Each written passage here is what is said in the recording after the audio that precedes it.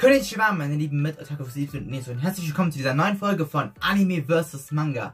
Und ich bin mir ziemlich sicher, das wird die bisher am wenigsten geklickte Folge sein, denn heute nehmen wir ein Werk unter die Lupe, was einige Jährchen auf dem Buckel hat und dementsprechend ziemlich unbekannt ist. Nämlich Hina. Wir vergleichen einmal hier den Manga, der mit 14 Bänden abgeschlossen ist und den wir 2002 bei Egmont bekommen haben, mit dem Anime, der mit 24 Folgen abgeschlossen ist und den wir 2003 bei Kase bekommen haben. So, daher würde ich nun sagen, reden wir hier um den heißen Brei und fangen an. In Hina geht es um unseren Protagonisten Ketaro Urashima, der, als er noch ein Kind war, seiner Kindheitsliebe versprochen hat, mit ihr auf die Todai zu gehen. Das ist die renommierteste und hoch angesehenste Uni in ganz Japan. Nur leider hat Ketaro nicht so viel Grips in der Birne und ist schon zum x-ten Mal durch die Aufnahmeprüfung gefallen. Und weil er seinen Eltern nicht mehr zur Last fallen wollte, beschloss er, zu seiner Großmutter Hina zu gehen, die ein Hotel leitet, um dort zu arbeiten. Doch als er dort ankommt, muss er feststellen, dass seine Großmutter längst über alle Berge ist und dass das Hotel kein Hotel mehr ist, sondern eine Mädchenpension, in welcher er zukünftig als Hausverwalter arbeiten wird. Nur leider sind die Mädchen dort nicht ganz von ihm so überzeugt. So, nun kennt ihr die Story. Kommen wir also nun zu unserem Vergleich und dafür gucken wir uns den ersten Klärungspunkt an, nämlich den Handlungsstrang. Und an sich verfolgen zwar beide Werke dieselbe Story, aber der Verlauf der Geschichte in beiden Werken unterscheidet sich komplett. Im Anime ist es nämlich so, dass einige Story-Arcs und Story-Elemente umgeändert wurden oder auch neu hinzugefügt wurden und es gibt da sogar Filler-Folgen, die absolut gar nichts mit der eigentlichen Geschichte zu tun haben.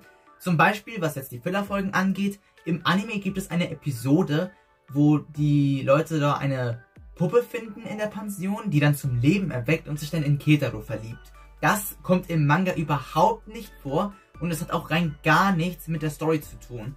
Oder auch was die umgeänderten Elemente angeht. Da geht es einmal hier um die Figur Shinobu. Im Manga, da ist sie schon von Anfang an dabei und auch schon ein fester Bestandteil der Pension. Aber im Anime, da kommt sie erst nach Ketaro in die Pension, nachdem ihre Eltern sich schieden ließen. Und das gab es auch nochmal so ein Riesendrama darum. Also auch wieder etwas, was sich vom Manga komplett unterscheidet. Und das waren nur ein paar Beispiele. Also was den Handlungsverlauf angeht, unterscheidet sich der Anime komplett vom Manga. Heißt also, wenn ihr den korrekten Storyverlauf haben wollt, dann ist der Manga auf jeden Fall die bessere Alternative. Kommen wir zum nächsten Klärungspunkt und das sind die Charaktere. Und selbst da gibt es Unterschiede.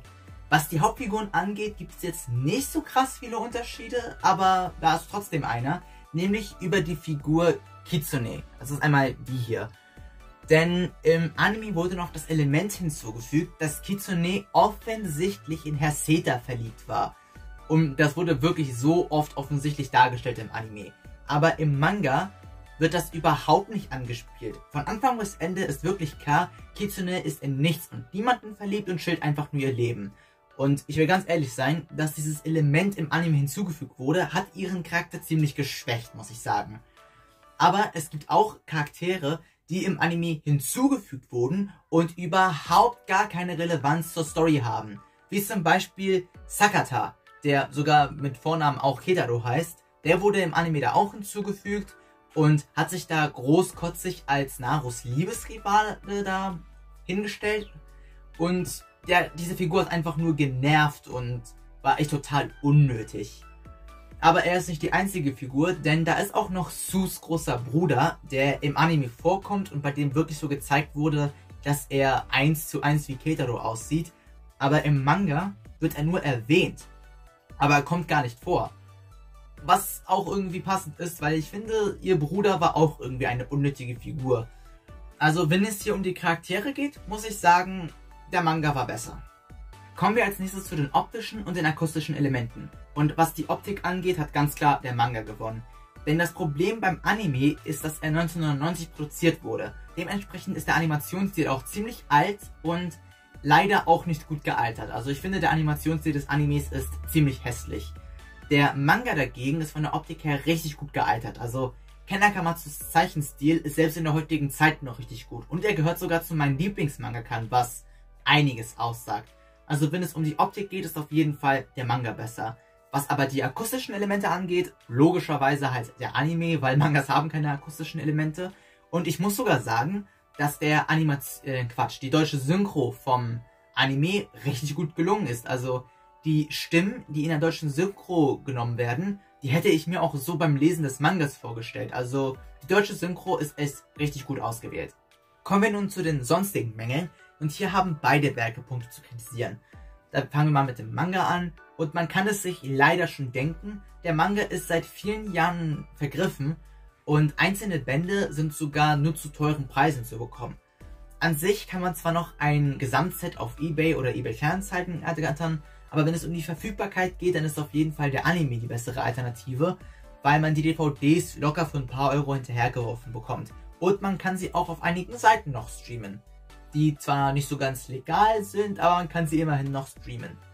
Der Anime hat aber jetzt auch noch ein paar negative Punkte, denn zum einen, der Humor von Hina ist ziemlich extrem, denn es wird hier mit sehr viel Chaotik und Verrücktheit gespielt und dann sind auch diese ganzen unangenehmen Situationen, wo Ketaro wegen Unfällen verkloppt wird. Und im Anime ist das Ganze irgendwie unangenehm mit anzusehen.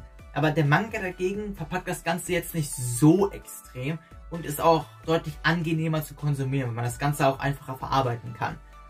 Der Anime hat aber noch einen negativen Punkt, denn wie auch schon gesagt, der Handlungsstrang wird nur im Manga halt komplett erzählt, weil Animes dienen halt logischerweise nur zu Marketingzwecken.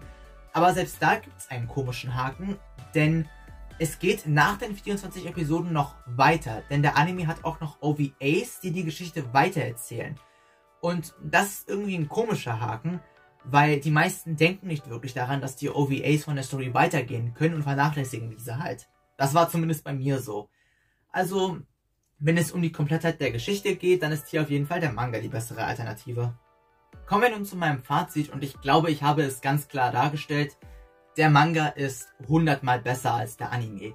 Er ist optisch sehr gut gealtert. Der Handlungsverlauf des Animes ist ziemlich unnötig überladen mit unnötigen Charakteren und Fillerfolgen. Und noch dazu ist der Humor im Manga nicht so verrückt verpackt wie im Anime. Klar, der Anime ist zwar einfacher zu bekommen als der Manga, aber ganz ehrlich, ein Komplettset vom Manga ist, glaube ich, nicht so schwer zu finden. Also, wenn ihr mal an ein Komplettset rankommt, dann holt euch den Manga auf jeden Fall, der ist echt richtig gut. So, und das war's mit der heutigen Folge von Anime vs. Manga. Nun würde mich noch interessieren, habt ihr Hina gelesen oder gesehen? Und wie fandet ihr Hina? Schreibt es mal gerne unten in die Kommentare rein. Ich würde dann mal sagen, wir sehen uns im nächsten Video wieder und bis dahin, Sayonara!